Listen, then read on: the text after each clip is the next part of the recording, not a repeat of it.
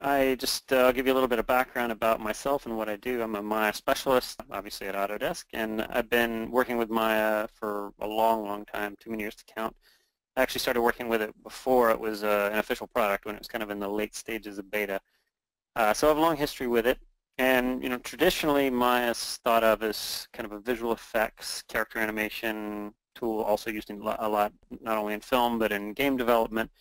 But historically, we haven't really had a big footprint in the broader kind of motion graphics realm, and motion graphics means a lot of things to a lot of things to a lot of people. But in general, for motion graphics, that's not really where we've focused. But in the last couple of years, we've done a lot to try to change that. So we spent a lot of time investing in very specific tools that were missing in Maya that would kind of facilitate traditional kind of motion graphic workflows. So that's what we're going to cover today, and we're going to cover a pretty broad spectrum of different tools. We're not going to focus too much on any one area. So we're going to talk about a range of topics, like I said, and we're actually going to cover kind of an entire workflow from beginning to end. And we're going to start with Illustrator vector graphics support. So we have, over the last year, added support directly for scalable vector graphics out of Illustrator. And we have a nice iterative workflow that allows you to go back and forth between Maya and Illustrator.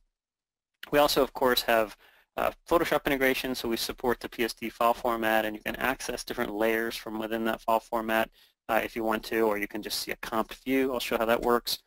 We've also got the integrated type tool, which is pretty new, came out maybe about a year ago, and it replaces the old legacy type tool, which just frankly and honestly was not very good in Maya.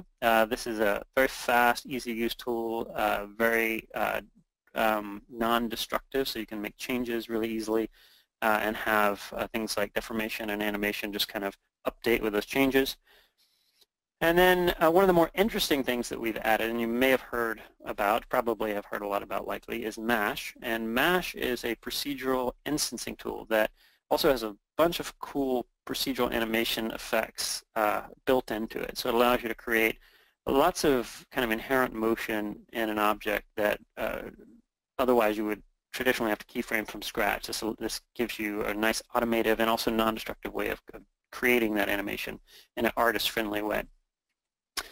We'll also talk a little bit about rendering. We're going to talk about the integration of Arnold, which is a pretty new renderer in terms of Autodesk anyway. We acquired it about a year or so ago, and we have since integrated it into Maya as the default render. And we'll talk about Zinc Cloud rendering and our partnership with Google to essentially facilitate batch rendering on the cloud, so essentially a virtual render farm that anybody has access to.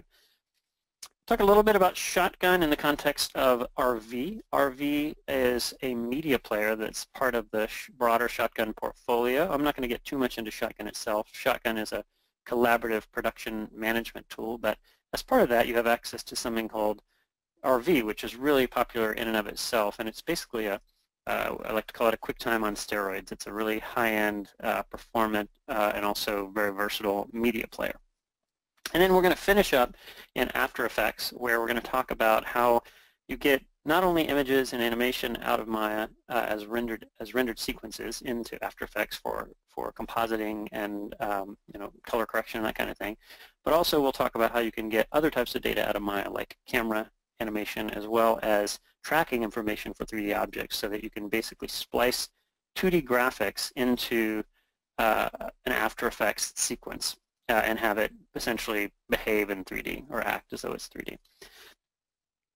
So with that said, let's get on with it and move on to the demo. I built this project specifically for this webinar so that we have kind of a goal and it's the starting point that would lead to a goal, basically. And so this is kind of the end result. We're going to build this on the fly. So this is essentially an animated background with kind of a nebula star field, and then the Maya logo kind of flies in with some procedural animation tied to that to create this kind of building effect where it actually builds the logo in the end, and then the Maya 2017 just kind of flies in from the side and just slaps onto the side of the logo. So I'm going to go over all the various steps that were used to build this. What I'm using, by the way, as the viewer is RV. Now RV, like I said, is a media player. It's QuickTime on steroids. I'm just showing you the final result, but we'll get into more about RV and some of the cool things that you can do with it.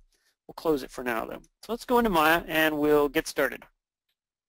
So on the Maya front, a few things to point out. We've done a lot of work on our UI over the last couple of releases. We've updated it, modernized it, and made it a lot more flexible so that you can do things like dragging and dropping different interfaces in and out of the UI and docking them into other areas. That's something that was kind of sorely needed for a while, and now it's there. Let me actually put this guy here. Put it back where it was. And we've also created these things called Workspaces, which is similar to what you have in After Effects if you used it, and allows you to set Maya's UI relative to a given discipline. So for instance, if you're a sculptor, you can have a very simple, streamlined sculpting interface. It sets your shelf to all the sculpting tools. If you're a animator, you can set your animation workspace. It loads up all your animation tools. It brings up your time editor and all the other associated animation editors that you might need. Likewise, if you're a renderer or a shader developer or lighter, you can bring up your rendering environment. And then if you're a motion graphics artist, we've got a MASH UI and a motion graphics UI. And what that will do is it will set the UI so that all of your motion graphics centric tools are in your shelf, and then it brings up things like your time editor, or rather your graph editor and your timeline, as well as other interfaces like the MASH editor that you might need while you're working with motion graphics.